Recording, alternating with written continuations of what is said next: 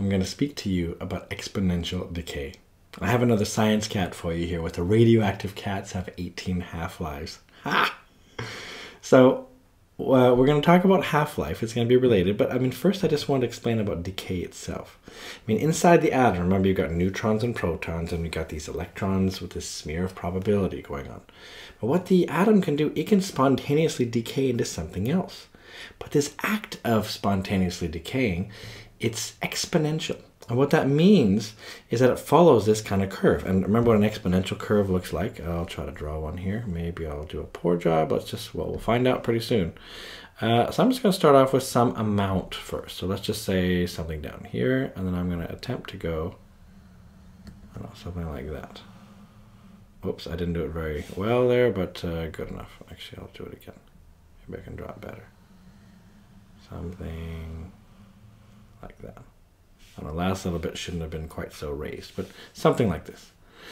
So if you look at this, then this is the idea is that you start off with a certain number of particles, or it could be a mass, like in grams or kilograms or whatever. It could be something called activity. And activity is just decays per second. So we use that unit called a becquerel.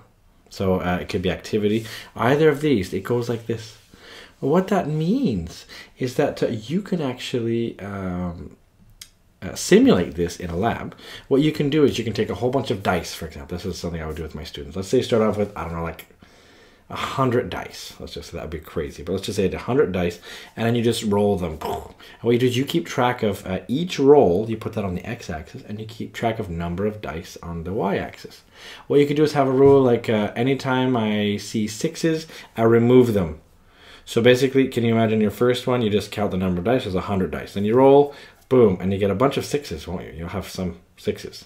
So every time you have a 6, you remove them. And then you plot then the number of dice now. Then you roll again, boom, and you continue this. If you do this, this will give you a nice exponential decay curve. It'll look better than what I've drawn, actually. So this is exponential. What that means then is that there exists this word half-life here, and I'm going to show you what that is. I haven't drawn it very well, but let's say you start off here with whatever this is here, 100 particles or 100 grams or 100 becquerels here, because activity. No matter what we start off with, there exists some half, right? We can get to half of it, so we can go like this right here, go across, and then go down. And this right here then will be what we call T1 half. This is the letter we use for half-life, okay? We call it T1 half. That's the half-life. So this is the time it takes to have exactly half of the original amount. That's why it's called half-life. So do you see it's the time it takes to have the activity or mass or number of particles go down to half their original value. And can you see if we go one more half-life? Let's see if that's going to work out. So if I go half of this height now like this, I should go across, and if I've done it right, it should look roughly the same distance here. That's not too bad.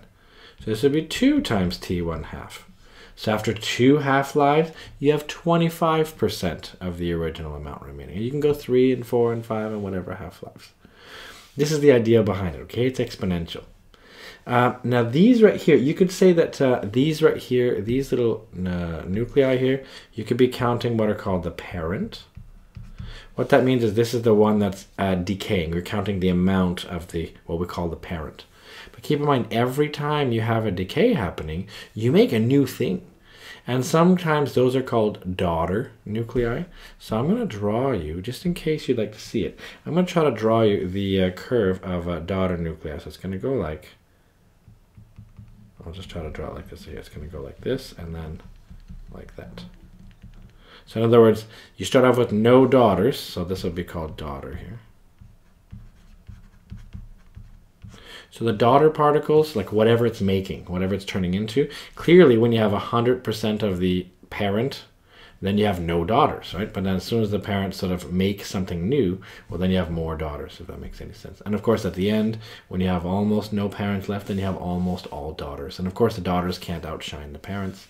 Well, I guess they can in real life. But in this case right here, then you know what this right here should be asymptotic to. Those are the daughter nuclei, these are the parents. But the key thing, though, is that this right here still is an exponential decay here. That's the key thing to learn. Now, I love this name half-life. Maybe you've played, it's an old computer game. There's an old computer game actually called Half-Life that I used to love to play. Actually, it was Half-Life 2 they made. They've been saying they're going to make a Half-Life 3 for like 15 years. But really great game, a little bit scary. I liked it because you actually play a physicist. That's about where the physics part stops. Although they do use the symbol lambda, which isn't wavelength actually. It's actually the decay constant. So that's sort of related to a half-life. Either way, let's talk about a real example here. We have an isotope. And we're given the fact that it has a half-life of 20 minutes. So now I know T1 half, right away, T1 half equals 20 minutes. Now initially there are 1,024 grams of this isotope. So that means initially now we start off with 1024 grams. Find the time after which there are 128 grams remaining. Maybe what we can do is consider, just look at half-lives and look what happens. So what if, for example, we take this 1024 and we try to maybe split it into two. So this is originally, right? So this is original. And maybe then what we can do, we can actually sort of consider how much is there actually remaining. So watch this. If I take 1024 like this grams and I divide that by 2, what do I end up with? Well, 1024 divided by 2, it's 512 grams. That's after one half-life. If that makes any sense, that's after one half-life. After another half-life, let's see what we have now. So now we have 512, whoops, I should go like this. I should say 512 grams. That divided by 2, because I have that further divided. That's 256. Maybe you've played that game actually, what's it called actually, 2048? I think it's an app on your phone, for example, an iPad or whatever. That was a game that was popular a couple of years ago, but yeah, then you learn your powers of 2 really well. That's what these are. So you have 256 grams, that's after 2 half-lives. Is that what I wanted here? Nope. Split that into 2 again, so 256 divided by 2, what do I get? And there I have 128. Hey, do you see how I'm looking for 3 half-lives? Do you see this is what I wanted? I wanted 3 half-lives. So because I know 3 half-lives have happened, this is actually really easy. Because I know 3 half-lives have happened, well, how long is each half-life? It's 3 times 20 minutes. So then I know it's 60 minutes, and that's it. That's your final answer. It's that easy. So this is the case. In physics SL, you're expected to do this with nice numbers of half-lives. In other words, you're going to be finding like times that are multiples of the half-life. If you're in HL, then you have an extra topic where you have to learn how to do it when it's not necessarily a nice number. So that's sort of the difference between the HL and the SL part here. It's not that hard. The idea is the same. It's just that then we'll get an equation. For the HLs, they'll get an equation for how to solve for T. It'll involve this thing called the decay constant, this lambda. But just so you know, this is how we can deal with this. And it's not so bad, is it? This is this nuclear physics here. This is exponential decay.